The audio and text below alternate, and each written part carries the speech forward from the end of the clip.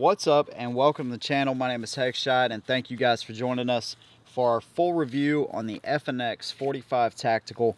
We've had this gun for a couple months now. We've ran some suppressors on it and we are ready to give you guys a full detailed review on everything we know about it. It is 80 degrees in the middle of December here in South Carolina. A couple of days ago it was in the 30s, 40s, so we are enjoying the weather as of right now. It is always up and down here, but we're going to go ahead and do this review. And like I said, pros and cons, shooting. We are going to talk about the price as well. I'm going to tell you if I think this pistol is worth it. That's something that a lot of people kind of have to justify in their own minds. But we're going to talk about the features and what leads up to that price point. And you know, we're going to talk about it all in this one video, and you guys can decide for yourself if it is worth it to you. Let's go ahead and open it up and show you the features on the pistol.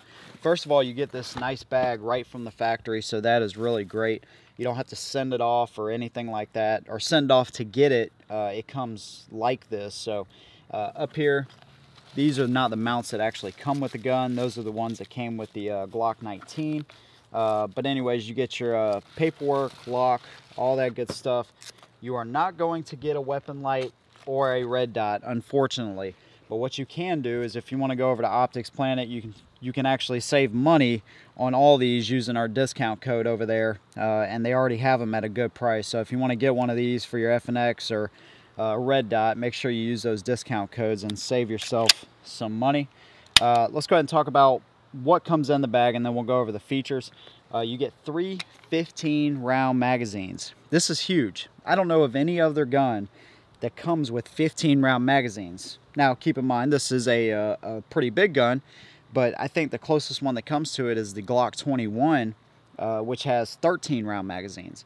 So you get 3 15-round magazines. That's a lot of firepower right there in your hand. You can see where they lock in right there, just that one little indentation right there. And then you have the base plates on there. And then you have 2 extra magazines right there. You have a suppressor pouch, so whenever you get your suppressor, you can just throw it right in your bag. You're going to get back straps. All right, so whichever way you want to run it. Some of them come with a hump, some of them don't. This gun is big enough I didn't need anything else to put in my hand. We actually put the flat non-aggressive back strap on there. It's the same one that is actually on the front strap if you look at it right there.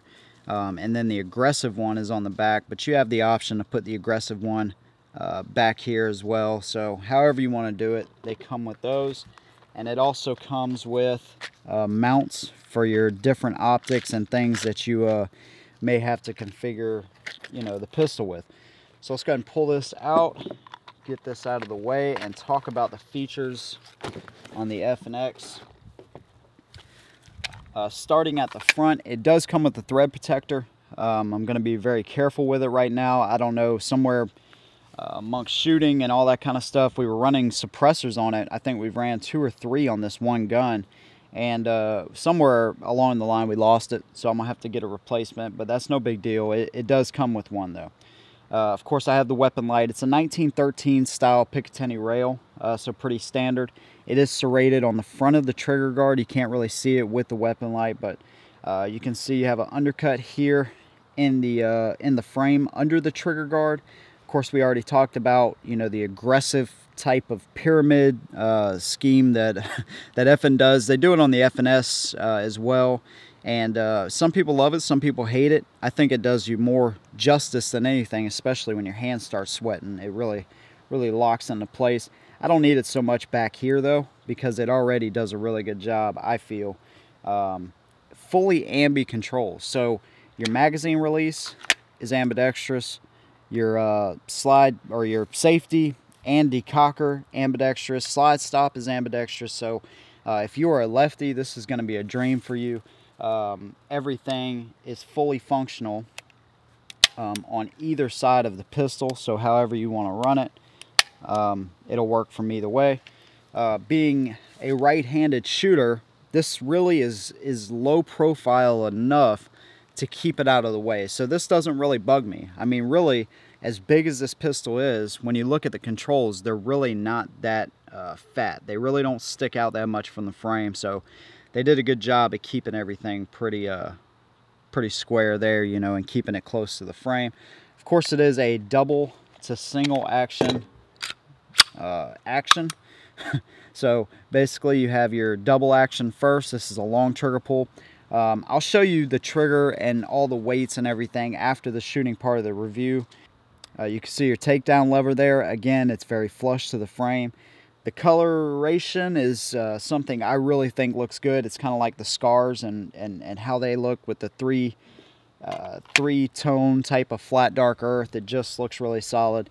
Polymer frame, and then stainless steel slide and barrel. High night sights from the factory, so you can see through the red dot there. Red dot will probably be pretty dirty running suppressors on it, but high night sights, tritium, very cool. Front and rear slide serrations, so that's also something that you get with this pistol. There is a ton of features on this pistol. Now let's go ahead and talk about the cost here really quick. I paid $1,200 for this one. Okay, that's pretty expensive for a gun for sure, but with the threaded barrel, with the night sights, with the 3 15-round magazines and everything else that comes with it, I don't think you're that far away from, you know, taking a regular FNX and changing it to this. And if you were to do all that, I think you're actually getting a pretty decent deal there. Even though it is a polymer frame, that's something some people do not like at all, but I think that you're getting actually a pretty decent deal with everything that you are getting. Let's go ahead and show you kind of a comparison. The closest thing I have is the SIG Legion, and the SIG Legion is not a small gun. And you can see, you know, really you have a little bit of extra length on that slide, but really the threaded barrel is what sticks out the most. And then when you put them on their backs, this is going to be kind of hard to do with the red dot, but we'll put them like that. You can see really, that kind of gives you a good idea of how big the FNX really is. I mean, you have a good inch on the SIG Legion. Of course, the SIG Legion is 9mm, holds 15 rounds, but overall, the FNX is a big, beefy gun, ready for some kind of action. Concealed carry, I don't know about that, but definitely a range gun outside the waistband, possibly, if you're somebody that wants to carry like that. The weight unloaded is 33.3 ounces. All right, so it is kind of hefty. The overall length is 8.6 inches. The barrel length is 5.3 inches. The height is 6.5 inches. That of course is without the red dot on it. MSRP is $13.49. Made in America. The thread pitch is the 0.578 by 28. You also have a cold hammer forged barrel, stainless steel, replaceable steel frames in the slide. I mean, when it comes to quality, I don't think that you are getting anything less in this gun for sure. This thing has a lot of cool features. Now, I did mention concealed carry. It was something I was gonna consider carrying. I even got a holster. I think this is a KT Defender. Pretty nice holster. They were at a decent price. I bought it with the intentions of keeping the weapon light on there, so they actually molded it to fit exactly with the TLR1. The problem is that this thing is just way too tight getting it in and out of the holster. Getting it in, it's really not that big of a deal. Getting it out is more of a big deal. I don't know if it's just a, you know, you have to wear this thing in, but it's Kydex. It should already be what it is. You know, there shouldn't be any kind of flexing that I know of with Kydex, and it is just way too much. I'm not a stickler for scratches and stuff on my guns. I'm not, you know, that anal about it, but when the holster is the only thing that has caused this thing to actually scratch up, that kind of gives me a little bit of an issue. So I'm not a huge fan, to be honest with you, of this holster. I think it's good quality and everything, but it's just too much of a pain to try to get it in and out of the holster. I think it's just way too tight. It needs to be loosened up, but there are no retention screws for that, so you don't have that option. But I did try carrying it because it hangs, you know, so low. I got another gun on right now, but because it hangs so low, you got to find something that's going to come down all the way to here to be able to cover it. But if that's something you want to wear maybe outside the waistband, if you live in one of those states, then, you know, go for it. It could be that option for you. I think in a better role, a range, and definitely a home defense gun, especially if you get a suppressor to go on this thing. This thing is a beast of a home defense gun for sure. Let's go and break it down here really quick, and then we'll get to some shooting. Lock it back, rotate your lever down. Super easy to do too. It's not tight or anything like that, and it's going to come right off of the frame. Captive steel recoil spring, again, just quality. And then of course you're going to want to take the thread protector off. I don't know where mine is, so that's not a problem. And it's going to come right out. Look at that thing. Yeah, it is huge. Big old 45. You can see it's dirty. We recently shot it. It actually does come with a really nice polished feed ramp right here. So from the factory, that's pretty awesome. All right, so looking at the inside here, you do have a firing pin block right there. Pretty standard. And then on the inside, what I was talking about, the steel replaceable rails. Shooting this thing suppressed, by the way, that's why it's this dirty. I really got to clean this thing up. But you have your replaceable rails right here, and I'm pretty sure these are replaceable as well. All steel construction, very high quality. And you know, from FN, you wouldn't really expect anything less. Putting it back together, you of course have to put the barrel in there and the guide rod and spring. Slides in there just like that, and then just made it to the frame. It's much easier when you have the hammer back. Of course, it probably will already be back just like that. Like I said, this is a dual control right here, so very easy to get to. If you want to carry it cocked and locked, you can do that, or if you want to carry it in double action mode, you have that option as well. All right, so let's go ahead and get to some of the shooting here. We will see you guys in a minute, and then we'll talk about pros and cons. I'll show you that trigger, and I'll give you my overall assessment of the FNX 45 Tactical. We'll see you guys in a minute.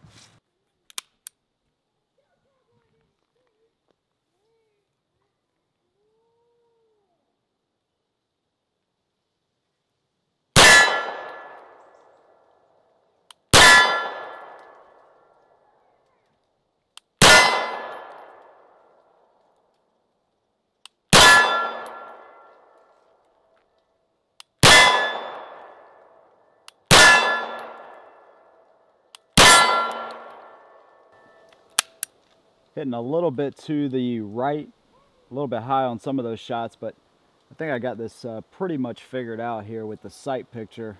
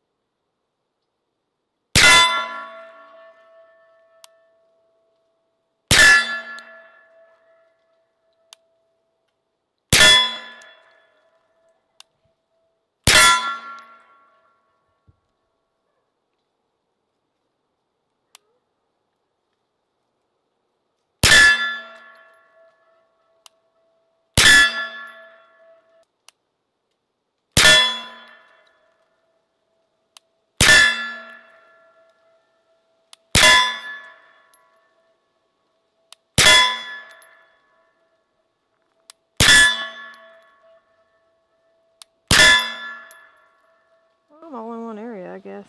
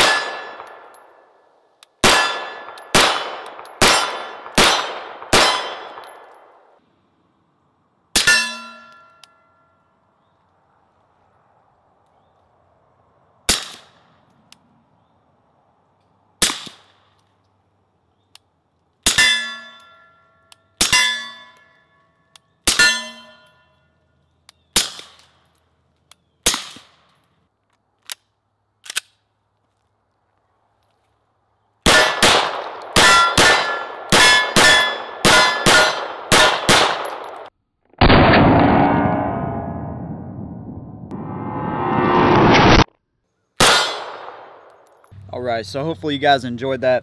As you can see, we had this same kind of problem with the FNX 9 compact that we did.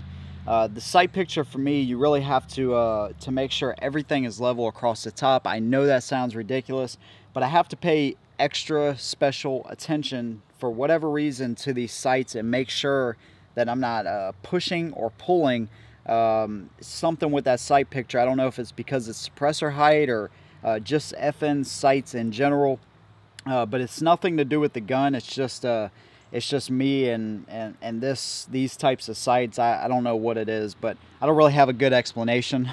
I guess is what I'm trying to say, but I wouldn't put that on the gun. One thing I did notice is when we ran the suppressor, it actually seemed to be more spot on, especially when we ran the Obsidian on this gun. That thing, it just made it up. Everything was really awesome with this gun for sure. But that's the only thing I wanted to mention about that. You know, I had a tendency to push those shots high into the right. I don't think it has anything to do with the trigger really. Let me show you the double action pull. It is a heavy double action for sure, but it's pretty smooth. All the way back. Let me show you the reset. Right there. And then the single action, you have a little bit of creep in the trigger, and then it breaks. So it's actually, the single action is actually really good. Nothing to complain about in that single action. Let's go ahead and test it, see where we're at. I don't even know if it'll pull on the trigger scale for double action. Let's try it. Oh, yeah, it pulled 11.2. Let's try double action one more time, see if we get the same thing.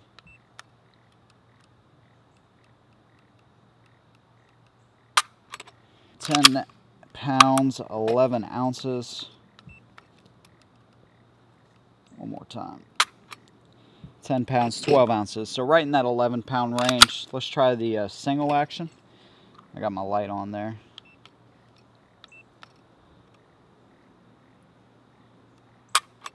Oh yeah, 4 pounds 10 ounces.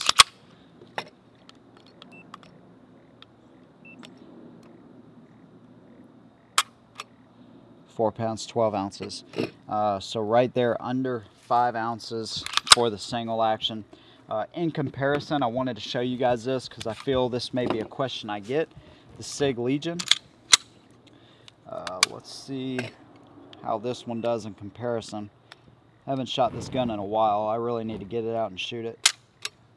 11 pounds 2 ounces. One thing about the SIG, I'm going to try the double action one more time here.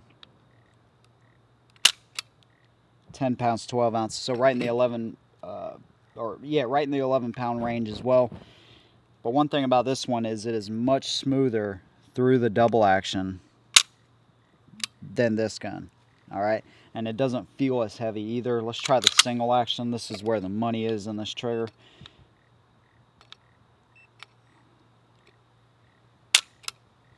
£3 pounds 15 ounces. So you're about a pound lighter. This gun to me is much easier to shoot. I prefer this sight picture. I prefer other sights, you know, Trijicon HDs, sights like that. I prefer them definitely over the FNX 45 tactical sights. I'm just not a fan of FN sights and the way they do them. But that's just me. That's just my opinion. Just something I wanted to point out there for sure. So you have a decent double action, kind of heavy, not as smooth as the SIG Legion. It's not that bad. It just seems like it gets heavier and heavier and heavier, and I mean it just stacks and stacks and stacks. So just not a huge fan of that, but the single action definitely does a pretty decent job. Pros and cons. Let's go ahead and talk about it and end the video out. First of all, this is an amazing home defense type of gun. If you're looking at something with high capacity, something that you can run suppressed inside your home, something you can hook a weapon light up to with a red dot even, with night sights, this gun, there's not a lot out there, I feel, that comes from the factory ready to do the job like this one does. I really give this thing a lot of credit. FN didn't cheap out. They didn't give you, standard set of sights. They really, to me, it seems like they thought it through and they gave you everything you needed to do the job, whatever job you might be doing. It comes with the threaded barrel, like I said, night sights, all that kind of deal. So it is a great suppressor host. If you're looking to get into the suppressor game, this is a gun you should definitely look at as being your host for a 45 suppressor, because this thing is just awesome. The weight and everything, it is heavy, but it does a great job as far as the 45 round.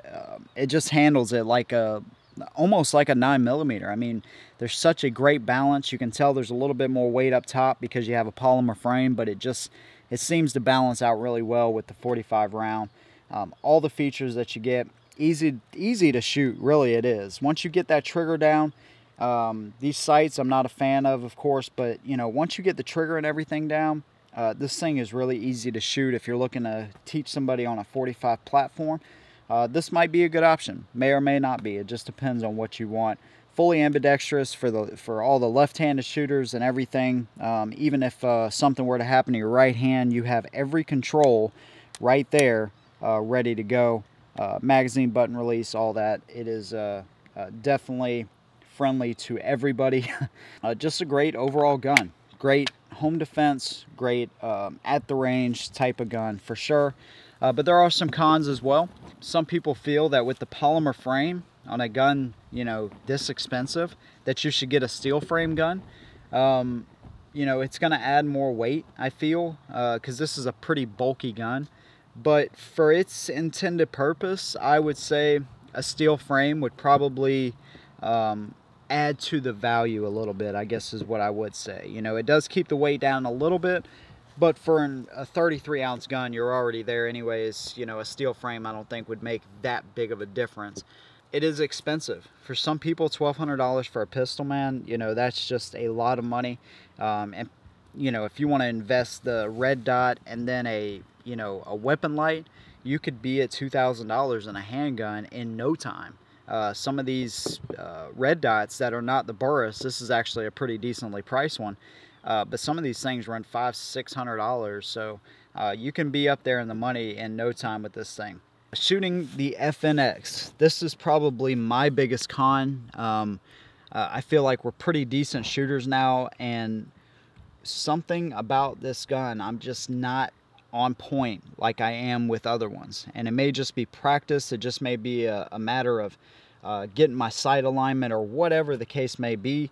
I'm just not the best shot with this gun, and I can admit that. It's just not me. One thing I did notice too, to be fair, is that the sight is actually pushed over a little bit more to the right there. So I don't know if that's throwing me off, but it came from the factory like that. I don't want to put all the inaccuracy on this gun. That's something I don't want to do. I'm just not as accurate with this gun or the FNS. That was another problem I had with the FNS, is the accuracy for me just wasn't as good. I don't think it's on the gun, it's definitely on me, but it's just something I wanted to point out. The trigger double action could definitely be cleaned up a little bit. Single action I think is just fine. But other than that, there's a lot of good things with this gun. If you need a bigger gun for home defense or range or whatever, this may be your ticket. And plus, I don't know if I mentioned, 15 rounds of 45. That is very, very awesome. Overall, I think it's a great gun. Pretty, kind of pricey. Great suppressor host. Great for a home defense type pistol. I would say it's worth the money. I think it's worth the money. I'd rather have a steel frame and a gun like this, but I think it is worth the money with everything it gives you. I don't know that you can take a regular 45, put every option on here like you have with the night sights, threaded barrel, all that, and come out any cheaper. Maybe a little bit, but not much. So there you go. There's my opinion and review on the FNX 45 Tactical. Thank you guys for watching. Let me know what you think about this gun down in the comments below. We'll see you in the next one, and as always, hold them down.